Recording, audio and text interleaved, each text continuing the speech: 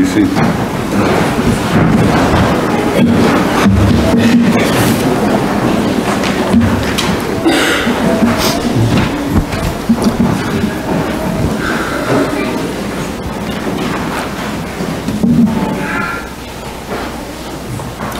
When my daughter Sophia first started dance, she early on discovered the joy of spinning. Especially if someone else would hold her hand, she could spin, and she loved it. And so one day, it was a Friday, when Olivia was gone for the day, and Sophia came up to me and she wanted to be spun. Okay, and so I held her hand and spun her, and she giggled, and spun her, and she giggled and squealed, and you know how it is. When you're young, everything is very amusing, and you do it again and again and again and again and again. And I did it one more time, except this time there was not laughter. There was a little bit of silence and a small whimper. And she held her right elbow with her left, and she stopped using it. And I had that horrible moment where you think, that's it? I have just got Parent of the Year award. I broke her. Right? That sick, horrible sensation when you have messed up and messed up badly. I tend to think of that as the Of the Year awards, and there are multiple of them. I have gotten Parent of the Year. I've gotten Husband of the Year. I've gotten Pastor of the Year. Maybe you have a few of those awards. Have you gotten any of those awards? Right. There's a couple of them, right? Any categories I missed? We listen today as Peter gets his Of the Year award. He gets Disciple of the Year. Right? At the Passover, as the disciples and Jesus are sharing the Last Supper, Peter is the one who hears Jesus says, when Jesus say, I will be struck down and all of you will scatter, Peter's the one who says, not me, I will be right by your side. I'm right here. My name is Peter, a rock, I'm going to be right there for you, Jesus. And Jesus looks at him and says, no, before the cock crows, you will have denied me 3 times. And so after the meal, Jesus is arrested, and Jesus is going through the trial. And on the periphery of the action, we have Peter, who is gathered around a charcoal fire. The gospel writer very specifically tells us, charcoal fire. And all of the rest of Scripture, it just says fire. It's all it ever says, is the word for fire. There are 2 times in Scripture where the writer uses the word for charcoal fire, and this is one of them. And so Peter is gathered around the charcoal fire, and he is asked, hey, weren't you with... No. But wait a minute. Nope, not me. Didn't you grow up? Nope. Right? 3 times. And then the cock crows, and that's it, right? Peter gets his Of the Year award, Disciple of the Year, and his gut twists up in a knot, and you know that horrible sensation. And then the story keeps on moving, right? Jesus is tried, and he is taken to Golgotha, and he is crucified, and he dies, and he is buried. And Peter is just as confused as anyone else at when Jesus is resurrection, Jesus is alive, Jesus shows up to the disciples, and Peter is there when Thomas makes his great confession of faith. Thomas says, my Lord and my God. Like that is the confession, that is the single cleanest confession of faith in all of Scripture. My Lord and my God. I mean, so Peter is right there when this happens, and so Jesus is alive, and what's going to happen now? Well, we know Peter, right? Let's review what we know about Peter. Peter is the one who, if there's something to be said, he says it, and when there's not something to be said, he says it anyways, right? Peter is the one that when Jesus goes up the mountain and takes 3 disciples with him, the other 2 disciples don't say anything, but when Jesus is there with Elijah and Moses and they're talking, Peter's the one who says, hey guys, let's throw up some tents, right? Peter is the one, when Jesus is walking across the water in the middle of the storm, Peter's the one who goes, hey, can I get out of the, can I walk on the water too? Like, Peter is the one who runs towards the problem, gets involved, he wants to get out a whiteboard, start taking notes, organize it, and do it and go. Like, Peter always wants to be running, doing something, right? And so at this moment at which Jesus has gone through death, come out the other side, resurrection, Jesus has said to Peter, like, you are my rock. Upon you I shall build my church. This is the moment where we expect Peter to be building the church. We expect him to be organizing these disciples who have been trained for years to do this, and now is the moment for them to go and to do what they've been trained to do. And so what do we find Peter doing? He's gone fishing. Gone fishing. Do you think at any point in Peter's life up till now he's had the time to just go fishing? Right? I don't think so. And fishing is a mighty fine sport. I'm glad people enjoy it, and if you catch it, I'll always eat it. But fishing is not exactly an activity for someone like Peter who is young and driven and just got things to do. And so, of all the things we would expect Peter to be doing, why is he fishing? Well, let's think about it. When you fail miserably, horribly, badly, right? And you got that feeling in the pit of your stomach and your throat gets tight and you just, right? Do any of you start rehashing it again and again and again and again? I can't believe I did that. How could I have said that? Wait a minute, why would I ever have done that? Like that rehashing, and every time you rehashed it, does it ever get better? Do you ever think, well, I've rehashed that for the 95th time, I'm good now, right? No. Or alternatively, you figure out how to like kind of let it go for a while, and you're fine, and you're fine, and you're fine, until that person walks in the room, and that person was there when it happened, and you can't make eye contact with them, because then you'd be acknowledging that you know and they know, and you both know what just happened. Maybe you don't. Maybe you're better than I am. I sure do that. I think this is what's happening to Peter. Like Jesus has conquered death, but Peter is being conquered by his own doubts and questioning about himself. And it is this kind of doubt that can destroy a person. I think that's what we're seeing here with Peter. He has failed, and he does not deserve to lead, or at least that's what he believes. And so Jesus beckons all the disciples together.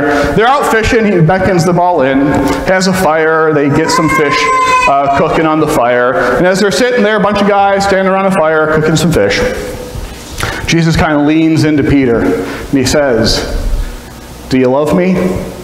And Peter goes, "Yes." "Feed my sheep." "Okay, thank you, Jesus." And then Jesus leans in again and says, "Peter, do you love me?" At this point, I'm sure Peter's thinking, "I heard you the first time," right? And yes, Jesus, I heard you. And Jesus goes, "Tend my sheep." And then Jesus leans a little bit closer and says, "Do you love me?" And this is the point that we read in Scripture, that Peter is deeply troubled. He is deeply grieved. He is bothered by what's going down. What is so bothersome about this moment? Why is this so hard for Peter? Well, let's think about it for a moment. Remember how I said the word for charcoal fire shows up twice in Scripture? This is the second time. Right? This is the moment at which Jesus has started a charcoal fire. Now, if you are in the city and you got a bunch of big buildings made of wood, flammable, all that, you want to have a charcoal fire, because charcoal fire is how big do the flames get? Like a little small contained fire, put off a lot of heat, great for cooking, staying warm, right? If you are on the beach, do you want to make a charcoal fire? Like, what type of fire do you make when you're on the beach? You get some driftwood together and you make a fire, right? But Jesus has made a charcoal fire, because that's the fire Peter stood around when he denied Jesus 3 times. What Jesus has done he has recreated a moment so that Peter can get it right. Right?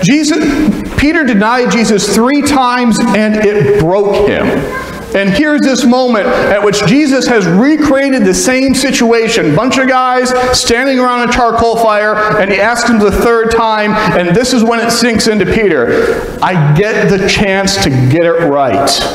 This is grace. This is a second opportunity. This is the moment that changes Peter's life. And out of that moment, Peter looks at Jesus, and he has a lot more to say this time, doesn't he? He says, Lord, you know all things, and you know that I love you. And Jesus says, tend my sheep. These verbs, what did Jesus say? Feed my lambs, lead my flock, tend my sheep. These are the verbs of leadership. These are the verbs that Peter has not been doing because he was so broken by the moment where he denied Jesus. And in this moment that Peter gets to do it right, Peter gets a second chance at it, this transforms Peter. And from here, he gets back to being the person we know him to be. And the church begins in Jerusalem and spreads up to Alexandria, and they commission Paul, who then goes over to Greece and starts churches all across Greece, and then they go over to Rome and start a church in Rome, and go to Spain, and they start churches across northern Africa. Like, at this point, Peter's back in the saddle, and he's off and running, and here we go. Like, the whole book of Acts unfolds from here. It's all excitement, and it's amazing what happens. But it all begins when Peter is given this second chance, and he leads the church. And he does not lead the church because he is perfect. There's going to be a few occasions he just completely whiffs. Those are sermons for another day. He leads the church because he is forgiven.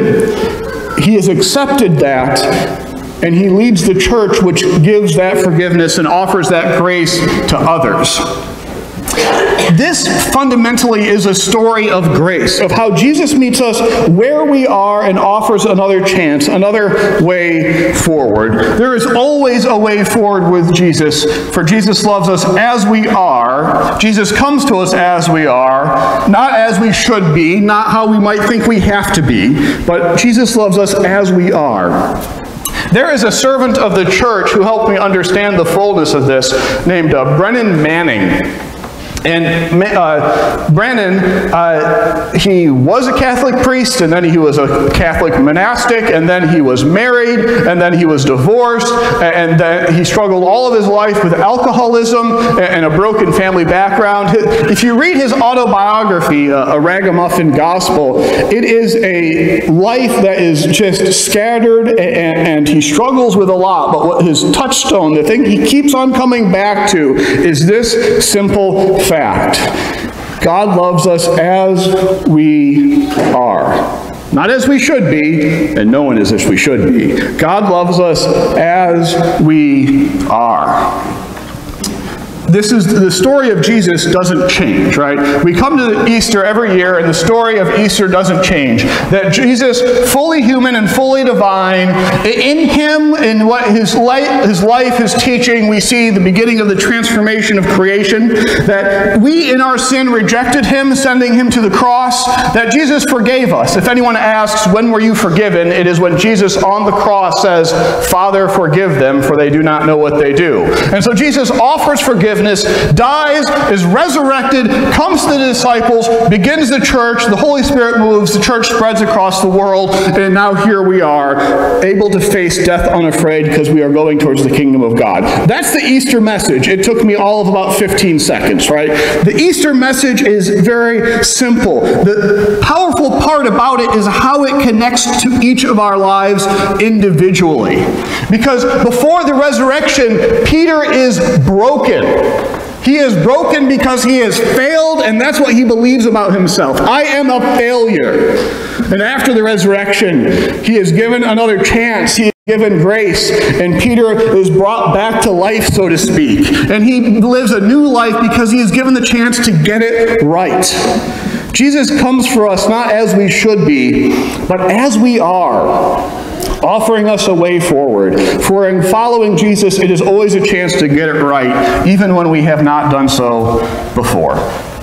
My friends, I am truly blessed because Sophia still loves to spin, and after she gets a bath every night and she gets out, wraps herself in a towel, I grab the edge of the towel and I spin the towel onto her and spin her a few times. I don't spin her from the hand. I've learned my lesson. And but she still loves to spin, and it is a joy that I get to hear that laughter, and just she loves it.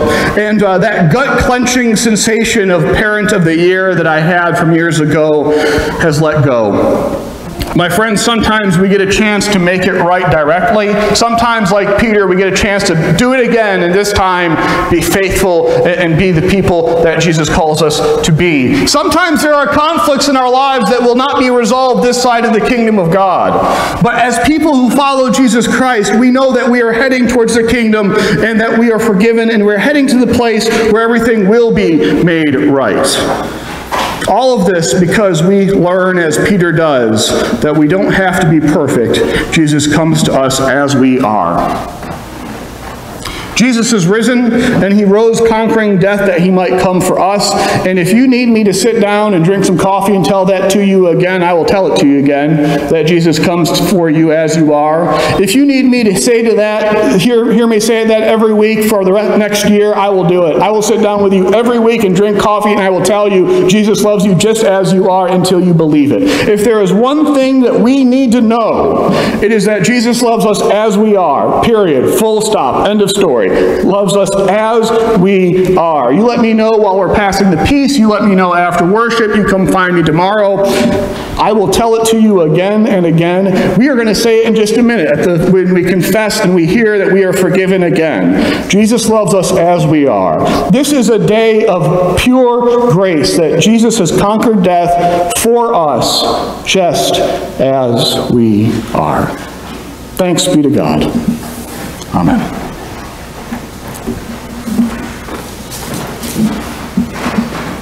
I invite you to stand.